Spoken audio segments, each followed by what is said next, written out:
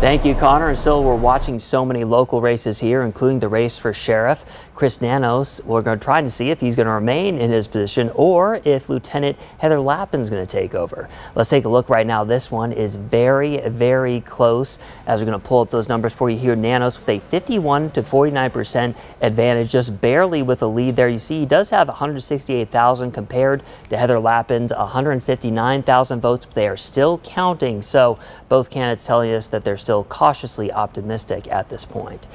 There's also another race that the entire nation is watching right now, one that could decide the balance of power in the House of Representatives between incumbent Republican Juan Ciscomani facing the Democratic challenger Kirsten Engel. After Engel was ahead early, Ciscomani has now caught up and now has a slim lead. And when I say slim, I mean really slim. Take a look at these latest numbers here, both at 49%. Ciscomani about 145,000 votes.